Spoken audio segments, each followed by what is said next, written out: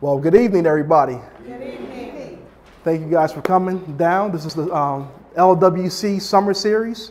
And thanks for everybody watching on the YouTube and Facebook live stream for the first time. We're going to be talking about budgeting or finances for life. First class is we're going to really talk heavily about budgeting. It's 5 weeks in June, so we've got first week we're going to be doing budgeting. Second week, we're going to be talking about breaking the shackles of debt. The third week, we're going to be talking about giving for life and life more abundantly.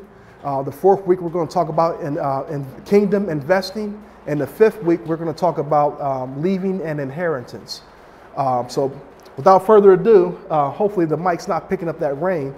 I want to say a word of prayer before I jump into the word, because I think everything that we do should be saturated in prayer, especially when it comes to our finances in a time like this. And my title for this teaching is Finances for Life requires having a minority mindset. And the minority mindset is not like the majority. You know, God said that we are the salt of the earth, so that we're going to think differently when it comes to our finances. You know, who else gives 10% of their income to charities or to a church? You know, rich people do it because they try to avoid taxes and stuff like that. We do it because God commanded us to give 1/10 of all of our increase. But that's not even a part of the teaching today. But the topic is requiring, finances for life requires having a minority mindset. So, Lord, before I minister the word, Lord, I pray, Lord, that everyone in earshot listening to this word, Lord, and by way of the stream, Lord, would have the minority mindset, Lord, that we would clear our minds, Lord, of all of the things that's going on in the world, Lord, inflation, Lord, formula shortages, Lord. All these things are a distraction, Lord, to our mindsets, Lord. So I pray, Lord, that we would all listen with our ear, not ears, Lord, but listen with our ear tonight, Lord, our hearts.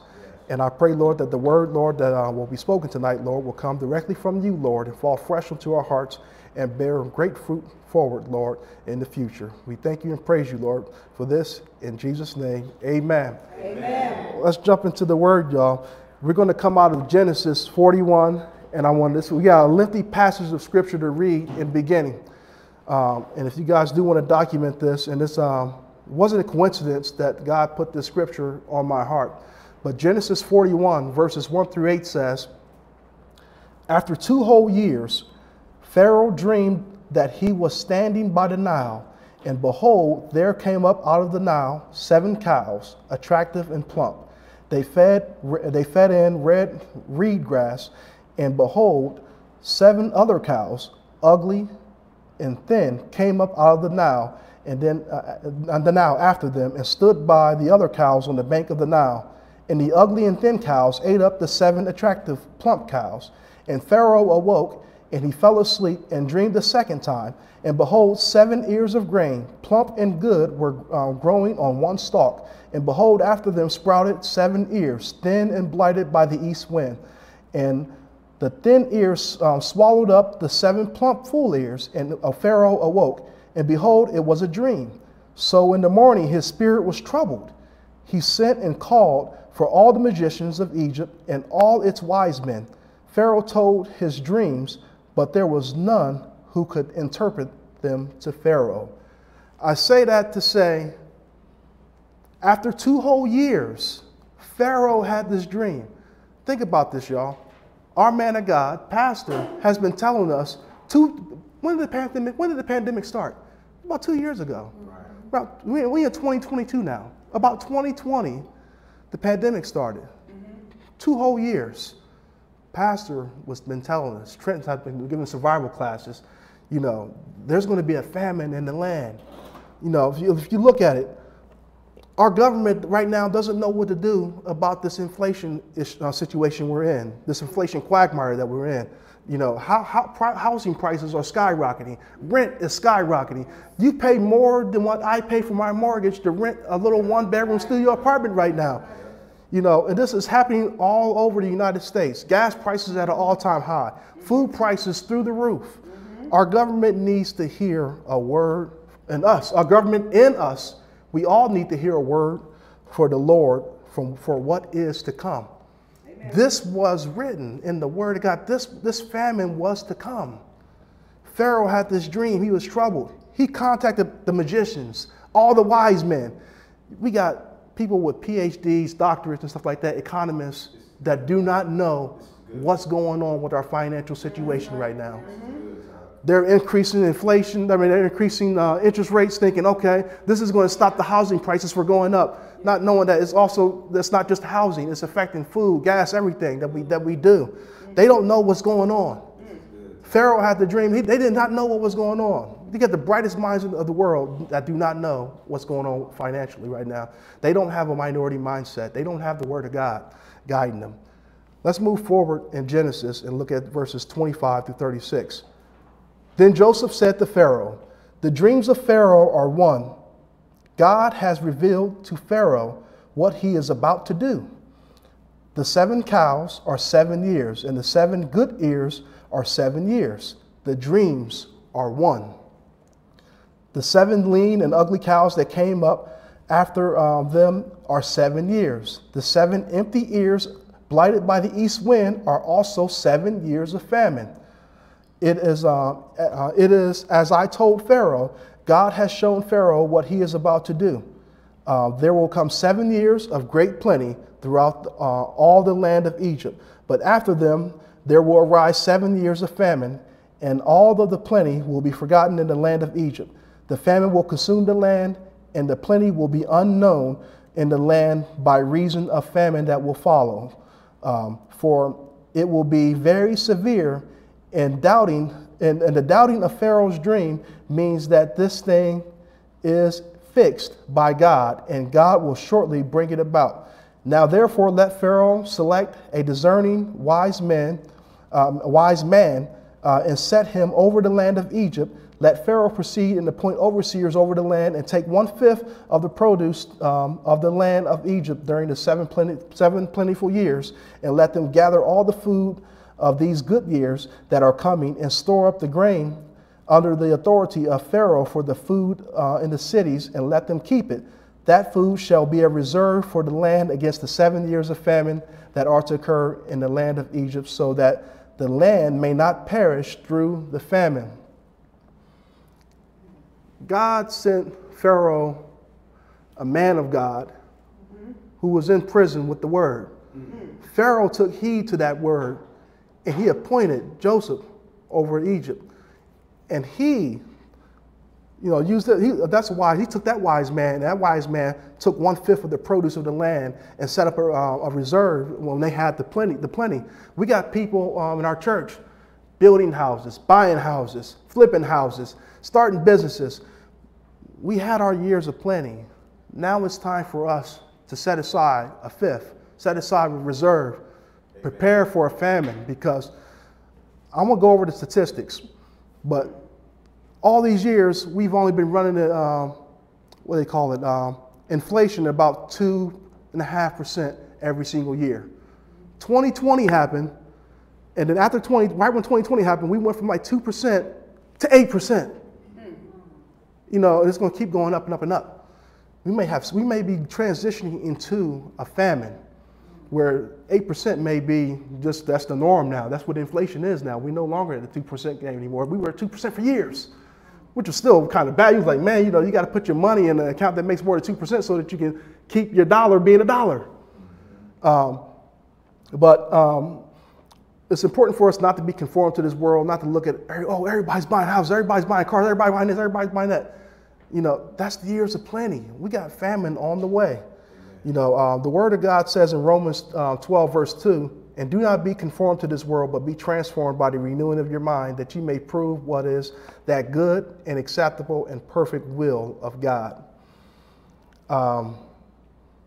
When we start a budget, it's God's will for us to prosper and everything. But if we don't, if we conform to this world, the world tells the United States, especially, to consume. We have a GDP, gross domestic product, which is a measurement of what we consume and what we import and export and all this stuff. But they want to know how much money we spend and stuff like that. The world is telling us to spend, not really save, budget, or invest. And the key, when we think about this, think about money and debt, we got to have a minority mindset, because when I say the word budget, what words in your mind, you don't have to blurt them out, come to your mind, but when I've said, I'm on a budget, people say, man, only poor people live on a budget. If you look at our government, they're running a deficit every single year. They have to borrow more money because our GDP, the money that we make from people buying stuff, from us exporting goods, and for us importing goods, we import more than we export.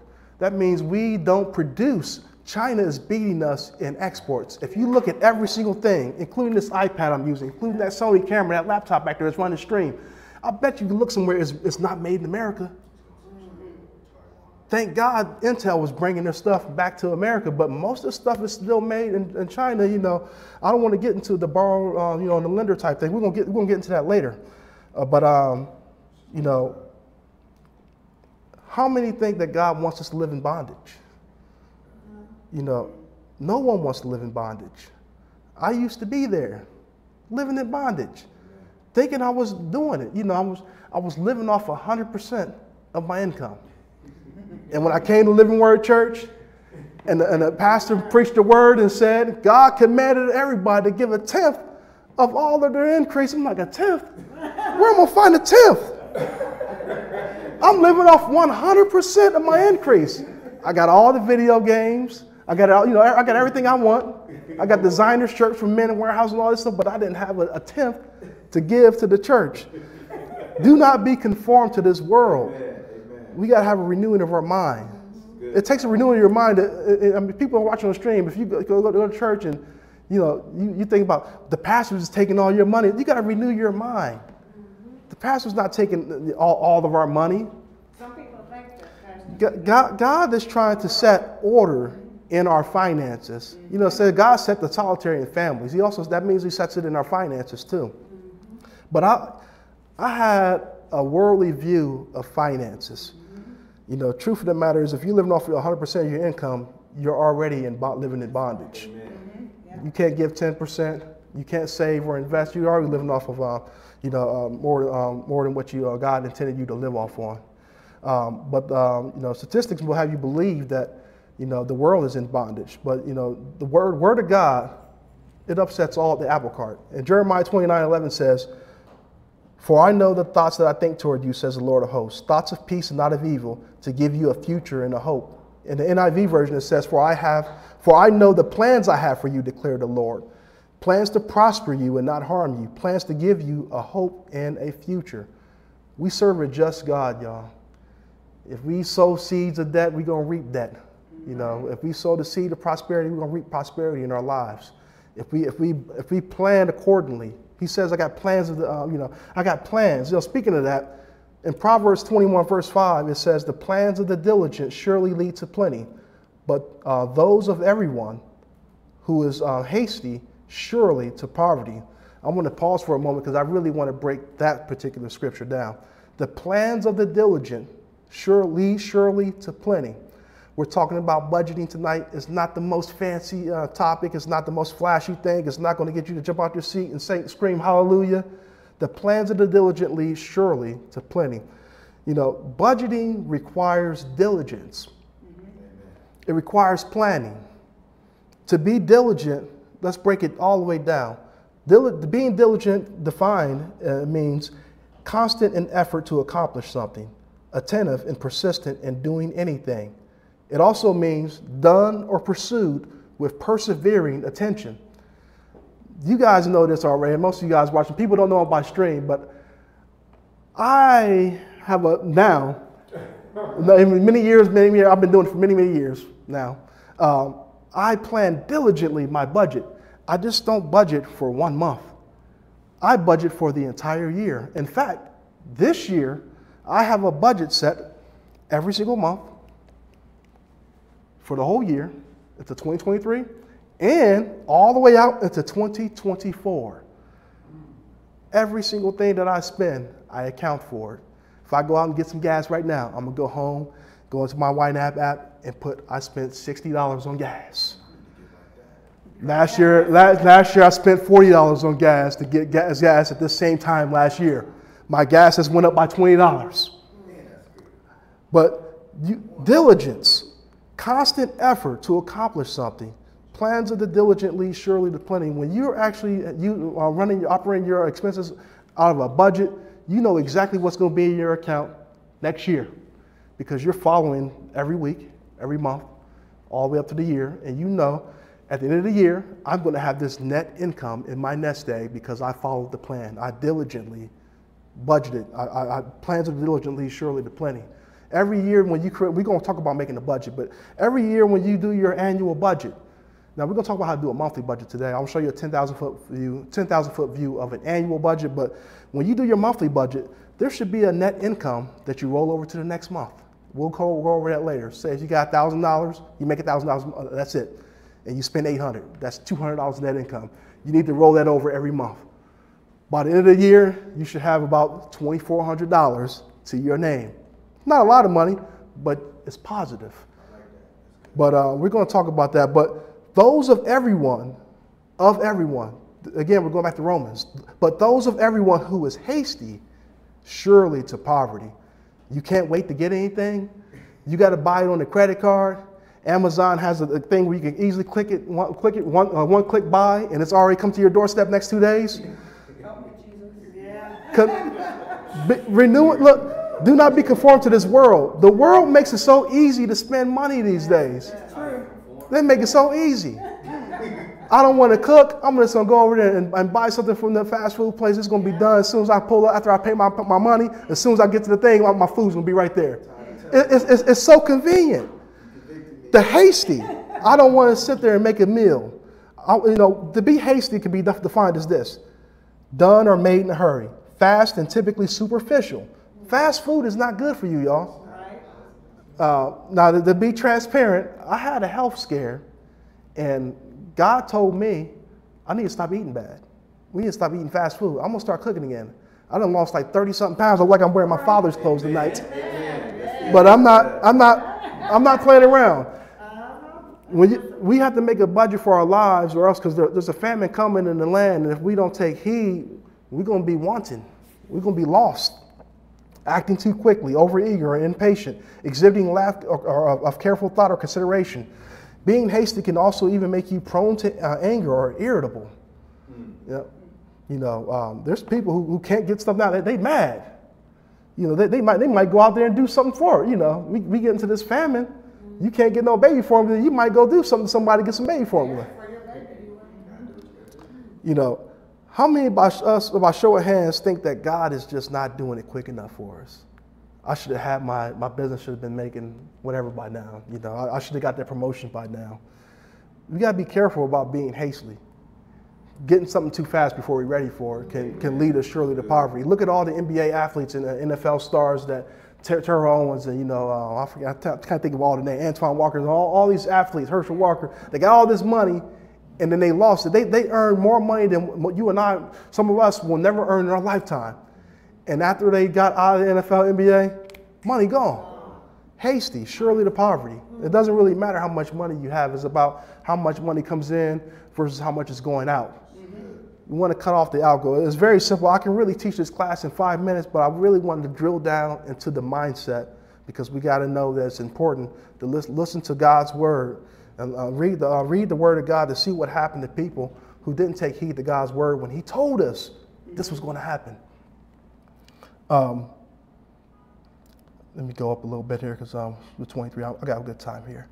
Let's look at some statistics. Look at the national debt. As of May of 2022, national debt is at $30,403 billion. Simple math. It's a mismatch between spending and revenue. If you look at our GDP, and I mentioned this earlier, GDP is a measure of the total value of the country's economic output. It's the total of the country's personal consumption, business investment, government spending, net exports minus imports. We have generated 2019, the United States, we made $21 trillion. 2020, we made $20 trillion. 2021, we made $22 trillion. But we got a national debt of $30 trillion. That's a net negative of at least $8 to $10 trillion, depending on what year it is. We're borrowing $30 trillion. We're making $22 trillion. We're always going to be in a hole as a country.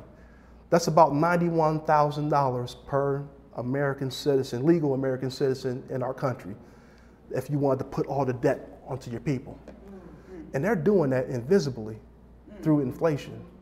It's a hidden tax.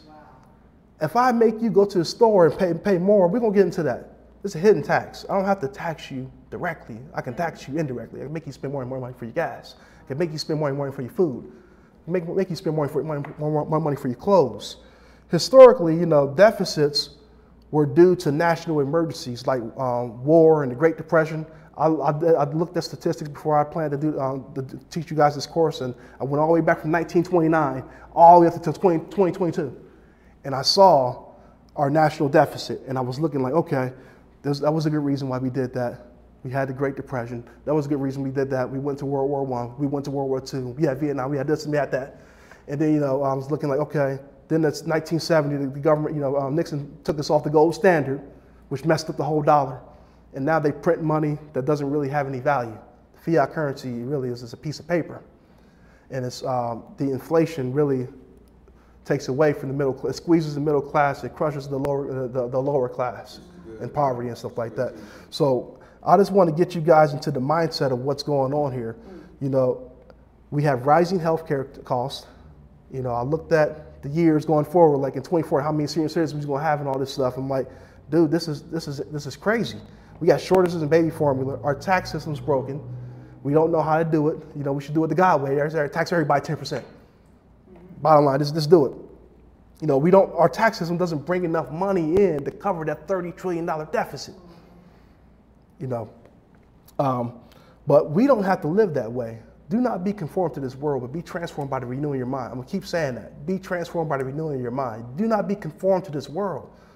You know, the inflation, the government, you can't listen to them. You can't be conformed to this world. You listen to the government, they lying to you. In the beginning, when the pandemic started, we're going to print out this stimulus money. They said that, you know, and this stimulus, it's not going to cause inflation. The stimulus, you know, this inflation that we're seeing right now, this little spike, is transitory. They're using all these big words. Transitory meaning like it's only going to be for a short little while. It's not going to have no effect. Oh, and then that was a lie.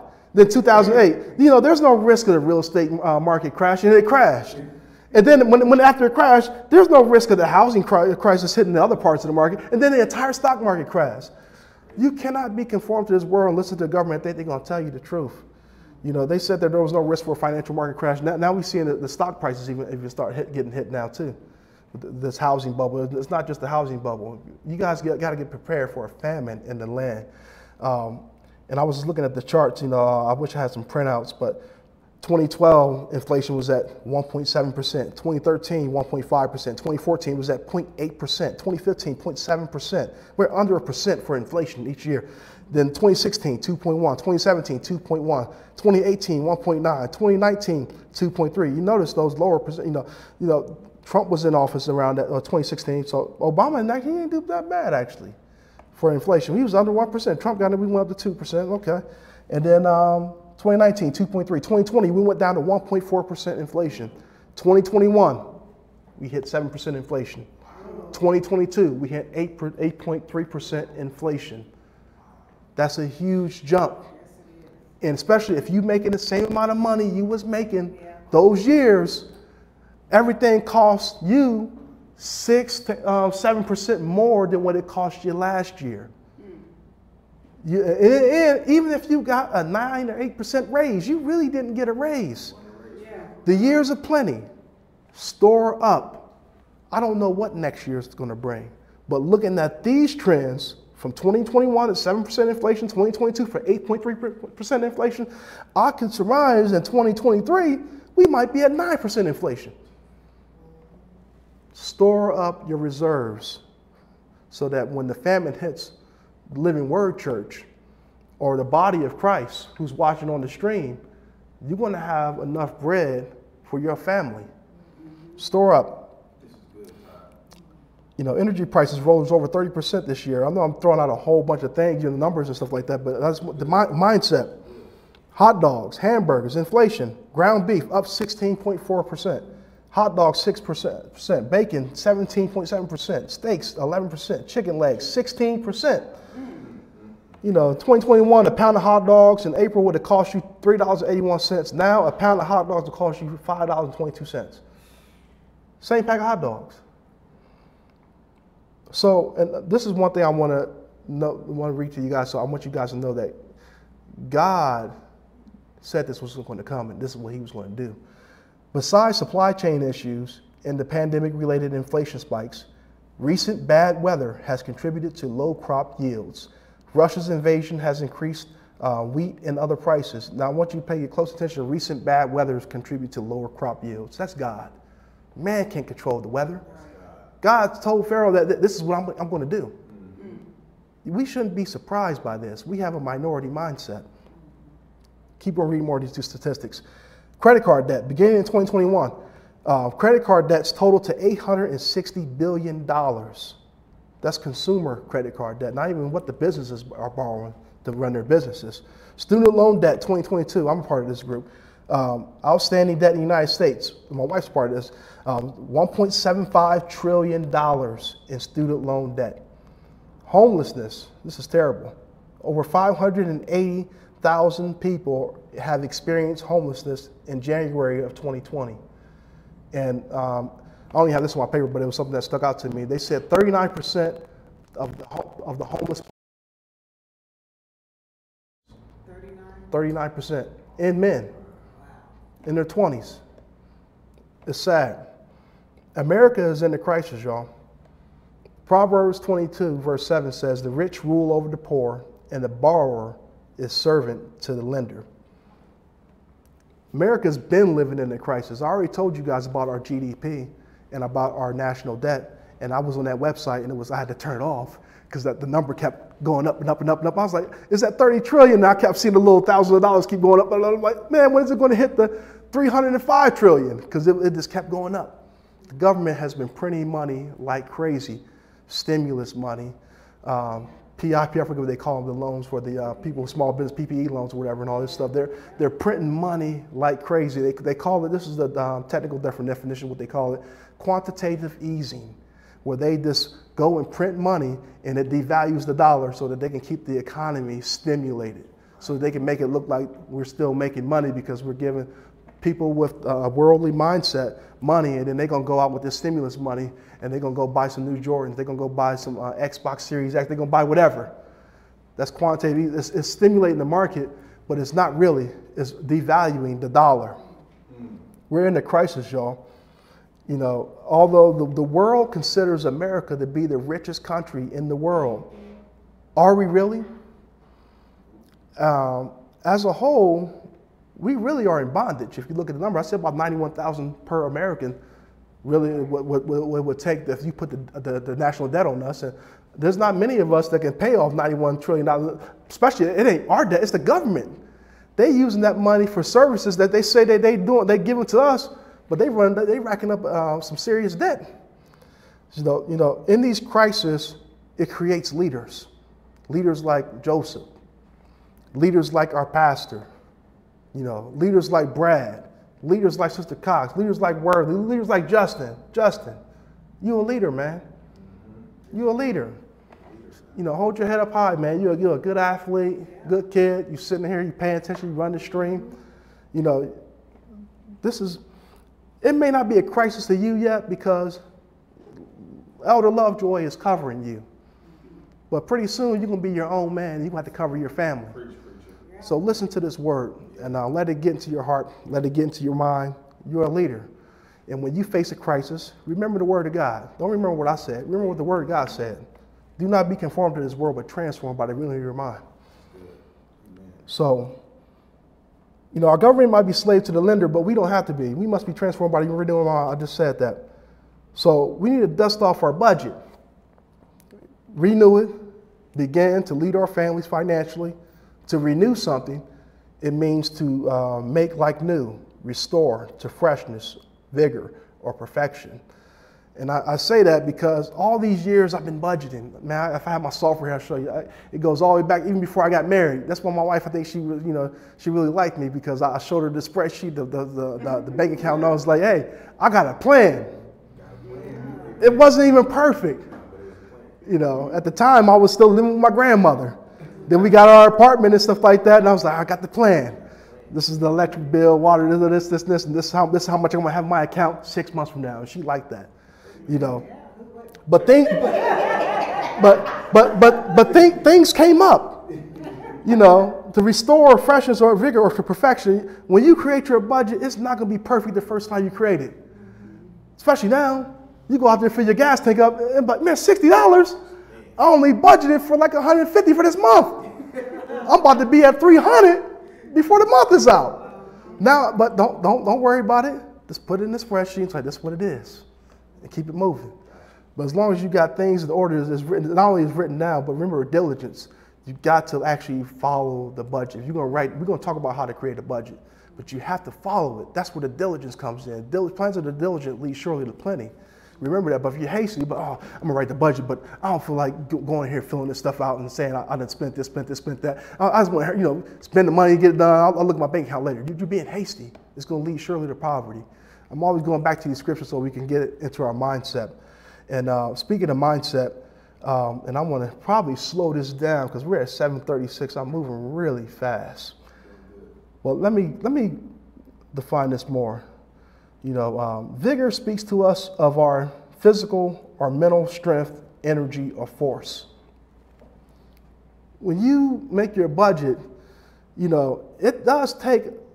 People don't think about this, but I work a desk job in IT, and sometimes I come home and I'm drained. I've been using my mind trying to figure out all these complex problems and stuff like that. But making your budget, it's going to require some physical energy. You're going to have to sit down, write down that paper, type on that computer, that spreadsheet, use that software. Mental strength, energy, force. It takes a lot, to sit down and get it done, but you got to get it done. Let's look at this. 5 mindsets that are keeping you poor. Number 1, it's having a poor mindset. And this comes out of Matthew 25, verses 24 to 25. Then he who had received 1 talent came and said, Lord, I knew you to be a hard man, reaping where you have not sown and gathering where you have not scattered seed. And I was afraid and went and hid your talent in the ground. I think we heard this a couple of weeks ago. But it doesn't matter how much talent you have. You could be LeBron James, Allen Iverson, Jeff Bezos.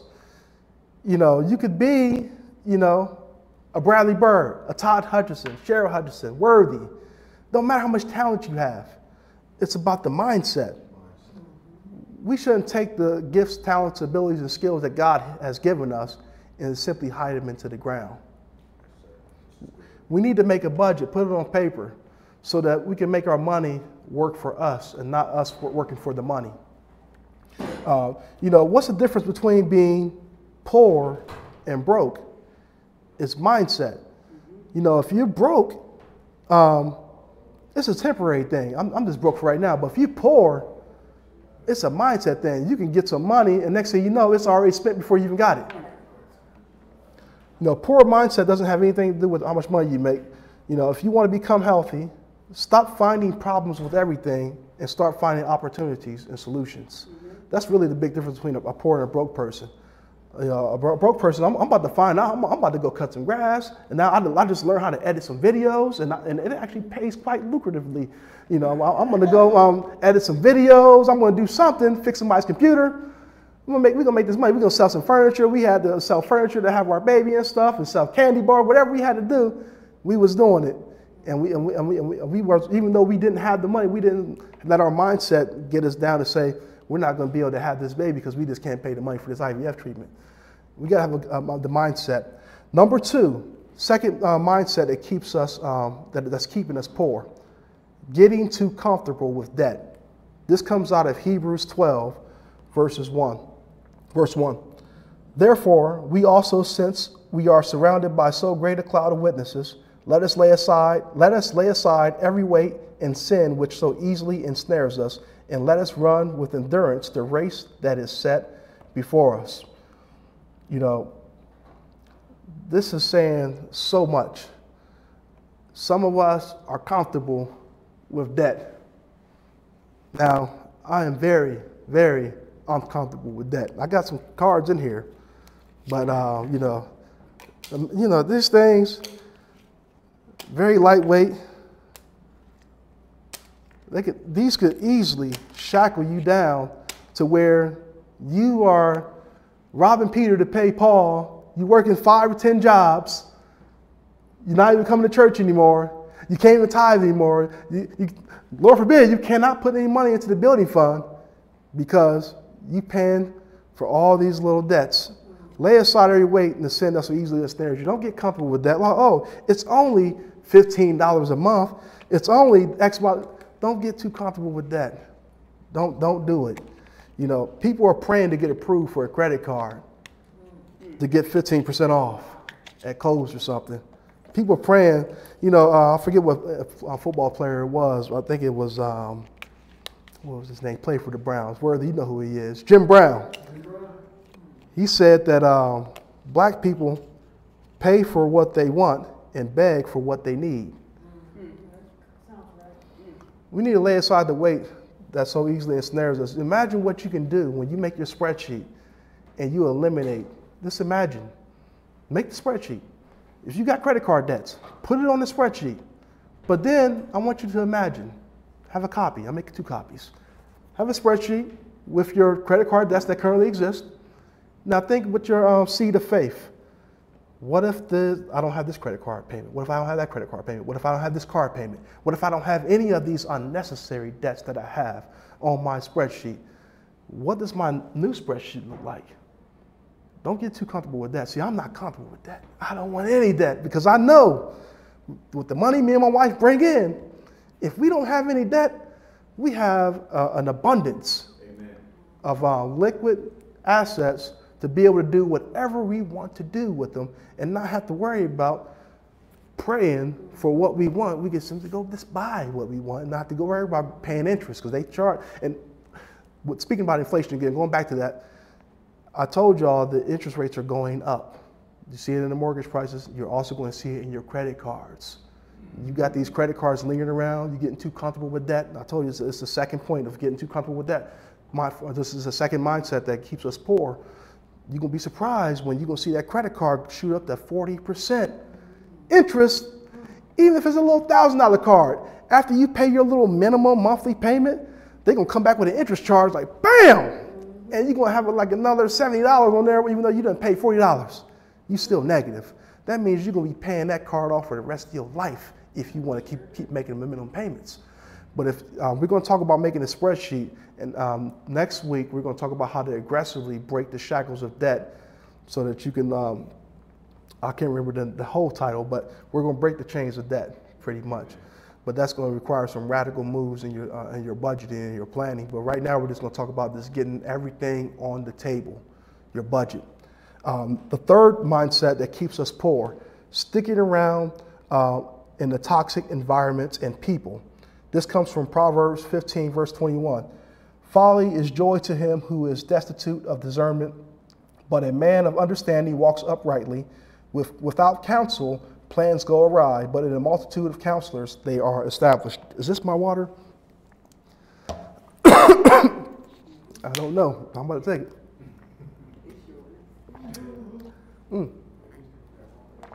All right.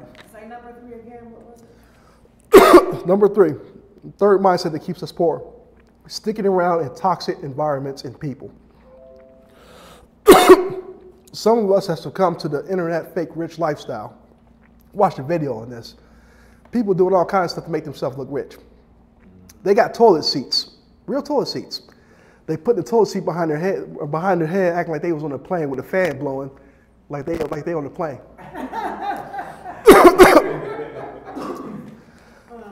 You're around toxic. Social media can be a toxic environment. You can look at somebody's life online and think, man, they rich. You know, Justin, I'm glad you got a young person in the room. Man, that's too much sauce right there, man. He doing too much, man. You know, he just adorned with all the jewelry and everything on. Too much sauce. You know, if you surround yourself, you know, in the digital world, you know, you're gonna make yourself feel bad and make you feel like, man, I'm gonna have to go out there and buy whatever he got. I don't even care if it take me a year to pay it off. You're around toxic environment and people. You know, we gotta transform our environment, which is gonna help transform our minds. You guys being in here right now is having your minds transformed. The people watching on stream, your minds is being transformed by just hearing the word of God. And you know, people in the toxic environment, you know, they're okay with living in debt, living paycheck to paycheck. You know, it's, for them, it's abnormal to save and invest money. Oh, you in the stock market? You must be white. I've heard it before. Wow. You invest in the stock market? That's what white people do. Yeah. That's what you can't make money investing in the stock market unless you got money. I beg to differ. I don't want to show personal accounts, but I've made quite a bit of money in the stock market these past few years. I don't want to get into it, but get out of those toxic environments. Mindsets that keep people poor. The fourth mindset that keeps people poor: priorities not in order. This comes from two scriptures, Matthew 6:33. But seek first the kingdom of God and his righteousness, and all these things shall be added to you. And then in Psalms 37, verse 4, it says, delight yourself also in the Lord, and he shall give you the desires of your heart. This is priorities, y'all. I really didn't get a breakthrough, even though before I really got knee deep in my relationship with God. This is even when we were very first married and stuff.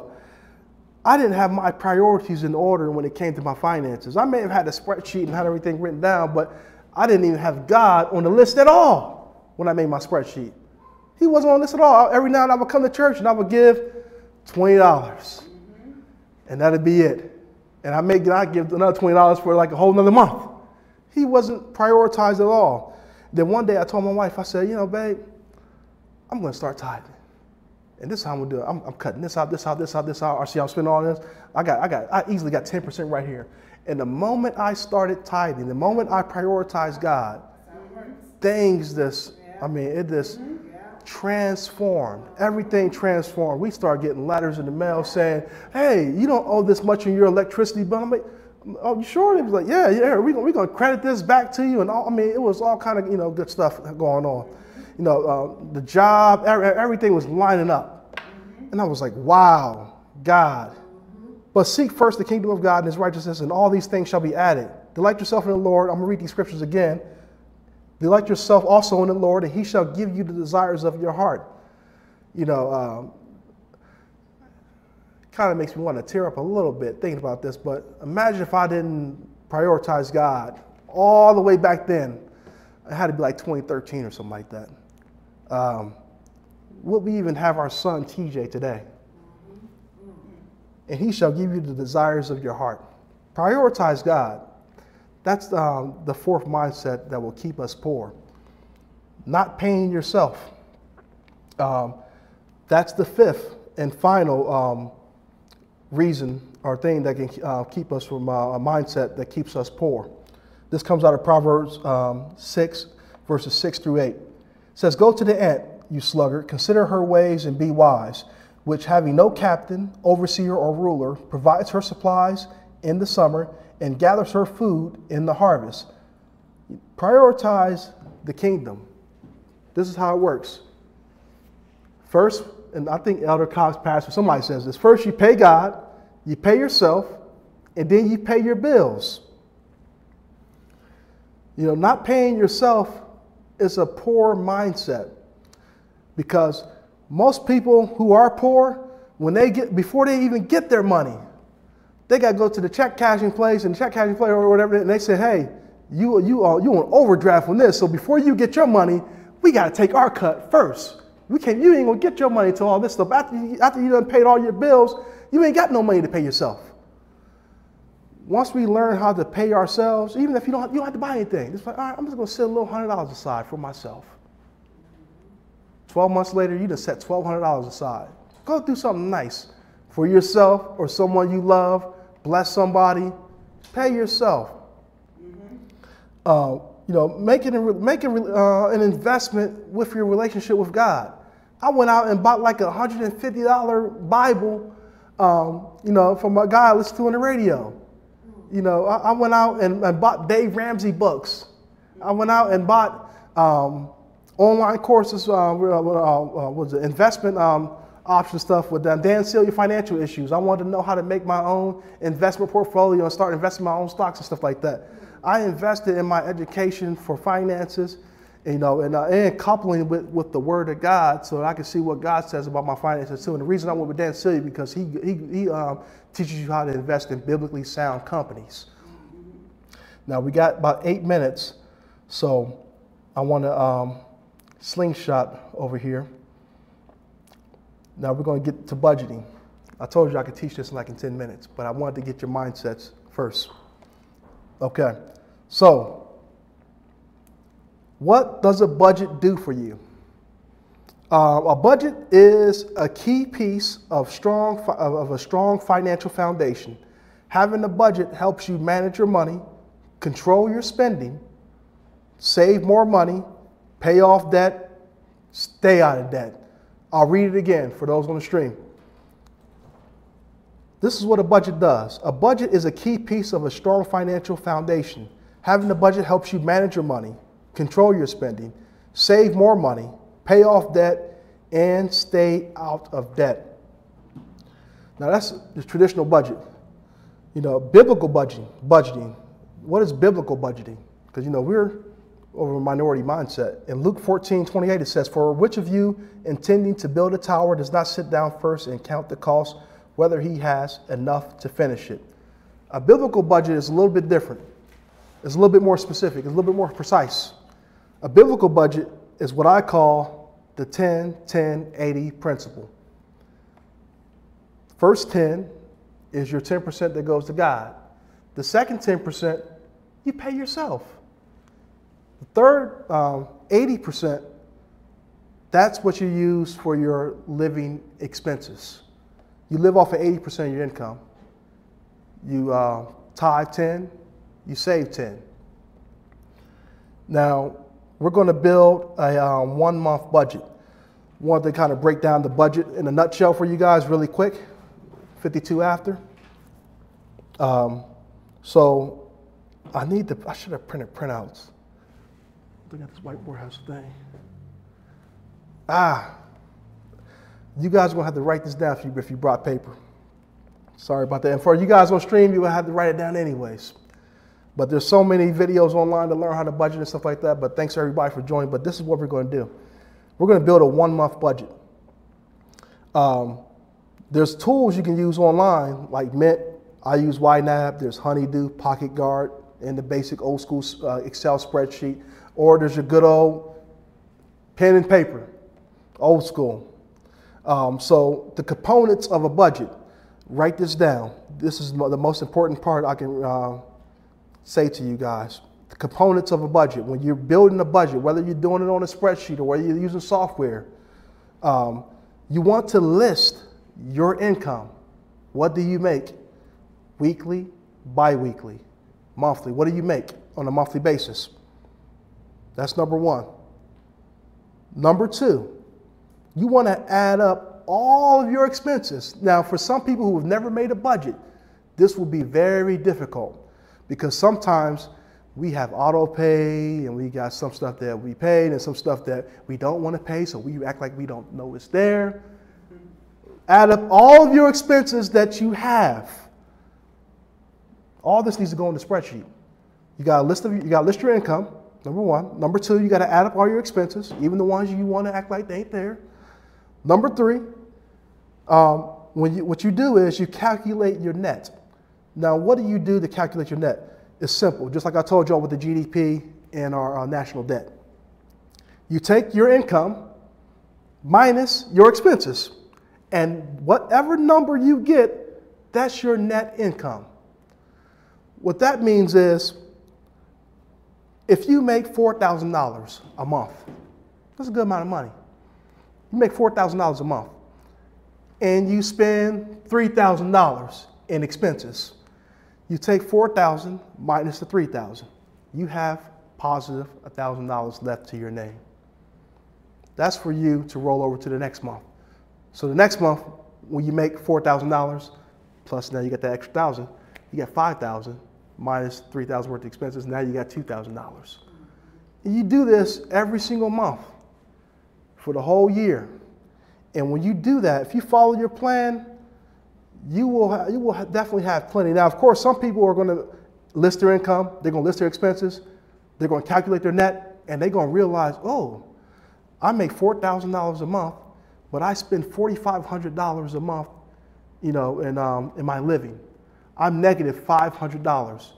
So that means either one or two things. I'm borrowing money to pay for this extra $500 by way of credit card or by side hustle, because I don't make enough money in my job, so I got to have another job so I can make the extra $500 to cover my $4,500 worth of bills. And then the fourth thing you do, the fourth component of the budget, you track your spending. That's irregular expenses, annual expenses, monthly expenses, semi-annual. You got to track your spending. So there's four components to it. I'll list them off again. You list your income when you make your budget. You add up your expenses. You can do them. You can kind of do them side by side. And then once you get all your expenses, you calculate your net, and then you track your spending. That's how a budget works. I can write that stuff on the board for you guys, but it ain't gonna do nothing but go in one ear and out the other. You got to go home and do this yourself. Personal finance, and I've learned this over a lot of, just my personal, me doing it. Personal finance is 80% behavior and 20% knowledge. I stand up here before you guys today as a man of God. I don't have a finance degree or financial background. I'm an IT guy. I got a network engineering degree, but I don't have a financial degree. But I'm diligent about my budget, and I'm passionate about teaching everyone on how to have good finances for life. It's 80% behavior. At this point, I'm on autopilot when it comes to that stuff. My spreadsheet's always on point, because every day I'm looking at, oh, okay, oh, where's this 1 cent coming from? That was the interest payment for the bank. Oh, let me go ahead and correct my spreadsheet. So let me read this last scripture into your guys' reading. We got 2 minutes left. This comes out of Habakkuk 2, verses 2 through 3. Then the Lord answered me and said, write the vision and make it plain on tablets, that he may run who reads it. For the vision is yet for an appointed time, but at the end it will speak and it will not lie. I'll say that to say, when you make your budget on the spreadsheet, you're making it plain on tablets. And then you're going to read that thing and you're going to run with it. Calculate, we're going back to those 4 points. Track your spending. Because at an appointed time, once the month's up, the bank's going to settle up with you, regardless of you having the budget or not. And it will speak, and it ain't going to lie. And then they're going to say, hey, you overdraft. Or, hey, you paid us, whatever. It ain't going to lie. The banks are tracking their money better than you are. It's important for you to track your stuff, because I had a thing with Fidelity where I moved some money around there selling some stocks, and they took an extra $100 from me. And I was like, hold up. I was like, hey, I see extra $100 going here. I need y'all to reconcile this. They said, oh, I'm sorry, Mr. Hutchinson, and they got the money back, but I tracked my stuff. Lastly, I want to say to you guys, what you can do, I got 1 minute. So with the monthly budget, do this. This is a challenge. Take your monthly expenses, everything that you have to pay, multiply it by 12, every single thing. Light bill, water bill, gas, groceries. Multiply that by 12. That will give you what I call the 10,000-foot view of your finances. It's going to show you what you spend annually in your tithe, what you spend annually in groceries, what you spend annually on entertainment, what you spend annually on food, car payments, gas, everything. And then calculate your annual net income to your expenses and see what you got left at the end of the year. That's a 10,000-foot view of your finances. That's the way to see how much money you're going to have before the year's up. And trust me, when you budget like this, you can plan for trips and different things because you know what's going to be in your account 6 months from now, a year from now. Now, for me, 2 years from now, planning for my wife's 40th birthday. I already got money saved. We already put money down to rent the hall and everything. The money's already there because I planned for it. You know, write the vision, make it plain. Now, I want to read this last thing to you. When you look at that 10,000-foot view, though, when you see your annual expenses, it may be like looking at a mountain. Don't even be afraid. Listen to the word of God. In Mark 11, verse 23, it says, For assuredly I say to you, whoever says to this mountain, be removed and cast into the sea, and does not doubt in his heart, but believes that those things he says will be done, he will have whatever he says. That's what the word I want to leave you guys with, because sometimes when you guys add up all of your bills and look at everything, it may look insurmountable to you. But remember what the word of God says. No doubt in your heart. Believe what God says, and it will be done, and you'll have whatever he says. You know, faith without works is dead. I want you guys to put what was taught in the class to work so that, you know, be faithful in your budget. The definition of faithful means to be steadfast in affection or allegiance. Firm in adherence to promises or in observance of duty, given with strong assurance, true to the facts, to a standard, or to an original. Be faithful in your budget, y'all. This is Finances for Life. All right, we're good to go. All right, you can end the stream.